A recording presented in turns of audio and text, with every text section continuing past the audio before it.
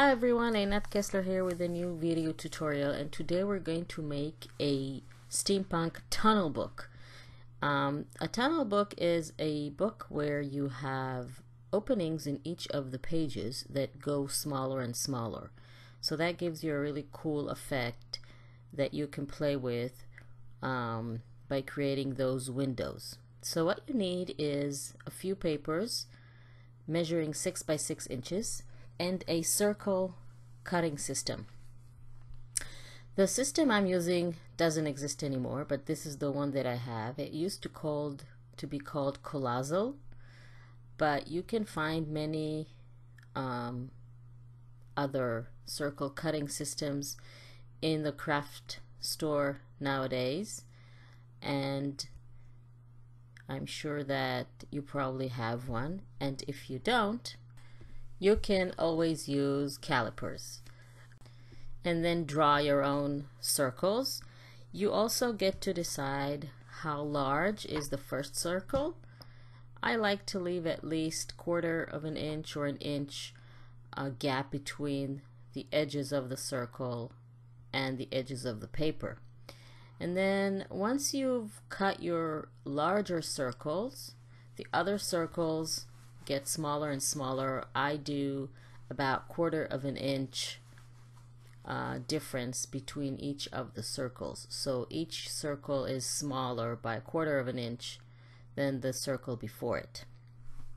It's also good to use papers from the same collection, so you'll have a cohesive book that is pleasing to the eye in terms of design. I've used Tim Holtz collection here that goes well with steampunk vibes and embellishments that I'm going to add later. And of course you need to use double-sided cardstock because it's a book and you need both sides of the paper. Now once you finish cutting everything, simply arrange it with whatever you want to be on the front and or on the back, and you see how the circles get smaller and smaller here. And then the binding mechanism is also very simple. You need to cut 6 by 1 inch strips of paper, again from the same collection, so it will all look matching. And then each of the strips you score in the center vertically along the length of the strip.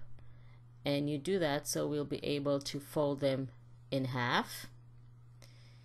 You can fold them in half without scoring them, by the way, but this makes it a little bit more accurate and easy to fold later. And you can see that I'm using different types of papers, so it will look nice and not too matchy. I want the papers to match, but not too much. So once all the strips of paper are folded, you put your glue on one side and then attach the first strip to the paper while the fold faces the right or the outside of the page. And then you apply glue on the other side of your folded strip and attach the next page. And you repeat this process until all the pages are connected together. And of course make sure that you go by the order of the circles from the larger one, which is the first page, to the smallest one, which is the last page. This will create your tunnel effect with the circles. Also, I want to say that you can create a tunnel book with square openings or heart openings. It doesn't have to be a circle. I like the circles, but that is up to you. The effect will still remain no matter what shape you do to cut the center of your page. So continue with your binding of the pages until you have all the pages binded together. And of course make sure that the folded strip of paper that you attach to the pages is aligned with the pages itself, so it will look nice and professional. and of course it won't be crooked or sideways or whatever. You need the book to be straight. So I'm going on ahead with attaching all my pages, and of course you decide how big you want the book to be in terms of number of pages. You can keep on going until you have a very, very small hole. And of course you can do this book with larger pages. You can do it with 8 by 8 inches or even 10 by 10. The technique is basically the same when creating this book. Okay, so this is the last page, and I have one last strip of paper that I want to attach to the outside, and for that I want that strip of paper to be a little bit flexible. So other than the one score line that I did in the center, I want to do 2 more score lines on each of the side of that center fold line, about 1/16 of an inch apart, and that will create sort of a flexible spine with those 3 fold lines, so I can attach it to the outside of my book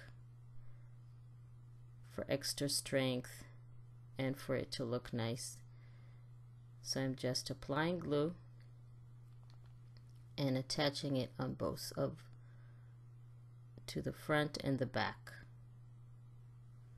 So basically our book is ready. This is the tunnel book. This is how it looks. Now all you need to do is start adding embellishments. Now the fun part about adding embellishments to a tunnel book is that they get to stick out of the hole and create that pretty effect. So I'm starting with a little bit of stamping, especially on the more muted pages that have no pattern or color. So I want to add a little bit to them so they won't be too boring. So I simply stamp on them, and I think I'll go page by page and add more embellishments or stamping as I go along. I also used Tim Holtz ephemera images, photo images.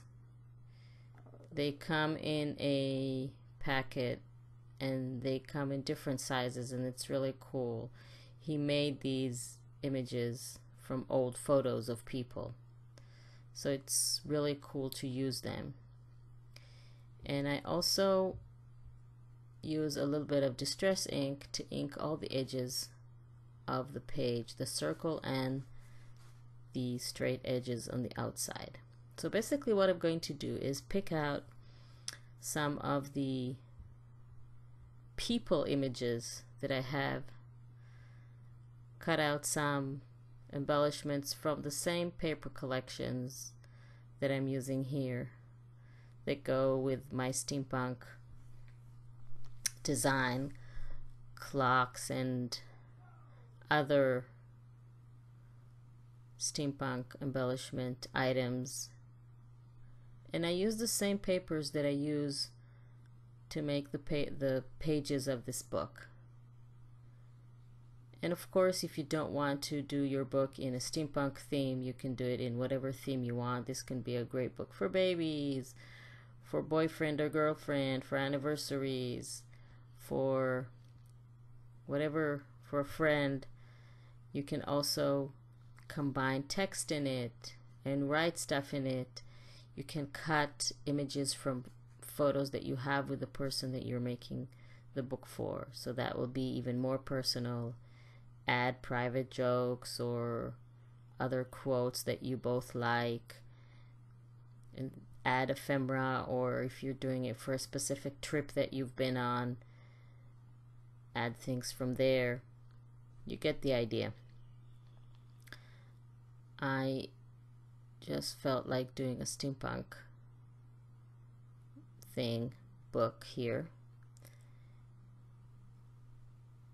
So I'm adding a little clock that I've cut from one of the pages, and when I attach especially the photos of the people, I want them to stick a little bit out of the circle so they'll be visible when the book is closed. So that will give me a really cool effect of the tunnel that I did on the pages. So that's the idea basically. I'll put the specific paper collections and the other embellishments that I've used in the supply list in the description if you want to get the exact same thing that I've used. Again, you don't have to.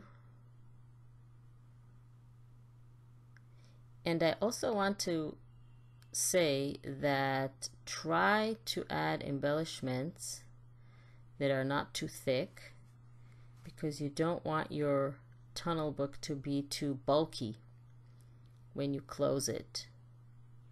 So here I don't use any foam tape for extra dimension or any bulky embellishments, because I want the book to close properly. So I'm just using paper embellishments and pieces and things like that. And you can see, oh, there is another paper that I can add some stamping to, and I'm putting just a plain piece of white paper underneath it so it won't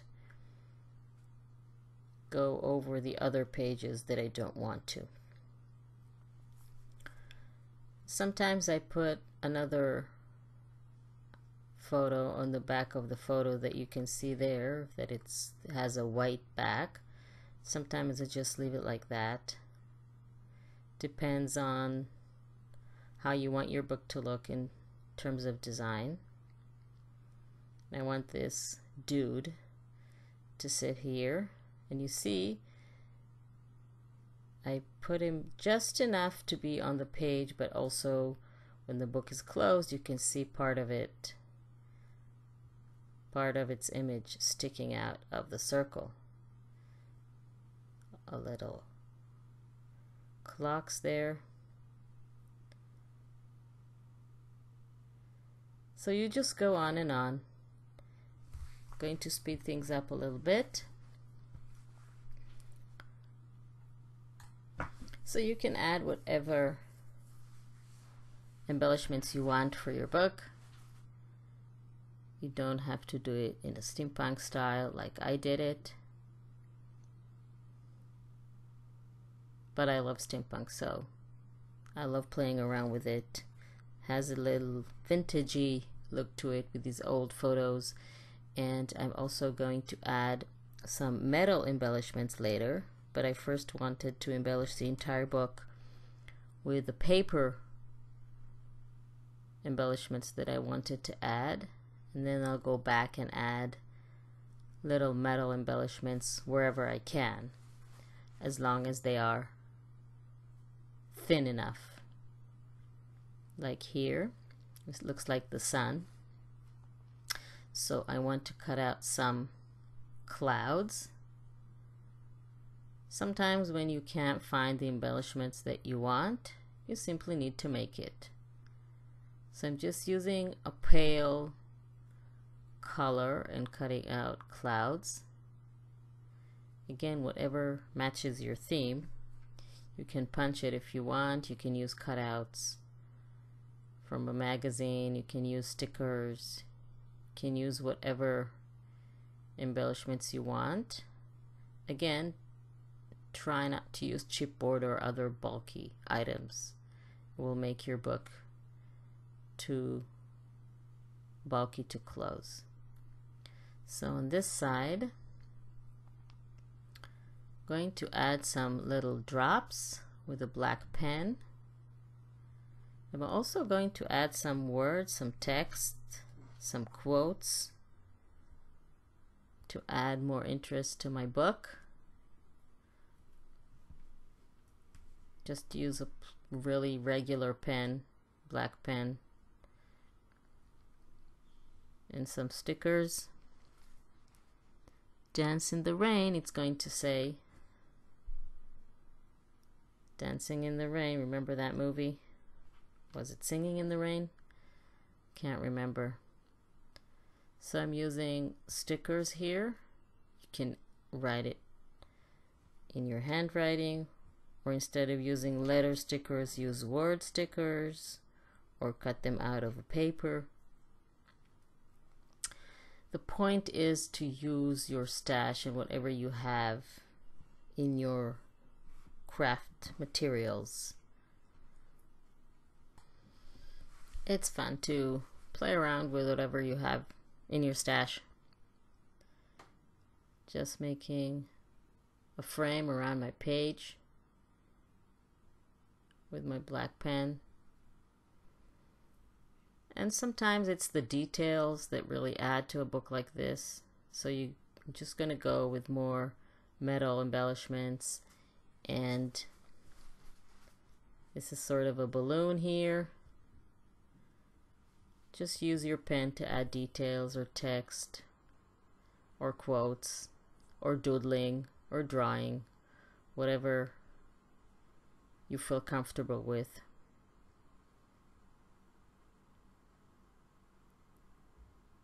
Let your dreams fly.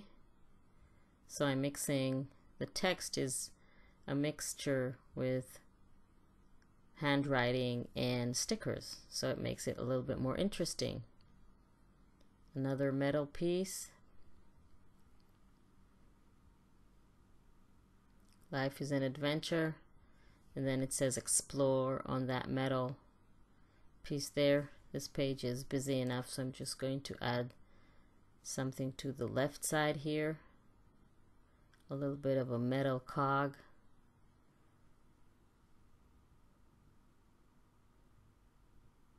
Like this, looks really pretty. And you know, when you add text to a mini book or a mini album, it doesn't always has to be straight.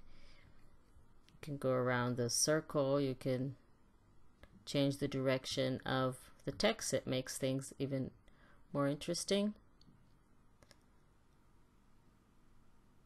Just make your book your own with all the details that you add and the personal touch that you add to the book. I'm just adding a few words here on the left side. And some of you sometimes ask me why I make these things, and I just want to say that part of making these things is simply because the process is fun. The creation process is fun and doesn't always has to be practical or have a specific goal. Although this could be a really pretty gift for someone if you add your own photos and your own embellishments that speaks to that someone. And I also want to say that if you like this video, please subscribe to my channel. Don't forget to click on the little bell icon so it will give you notification whenever I upload a new video. And I hope you'll give this tunnel book a try and make your own, because it's really fun. Just adding text around the circle here.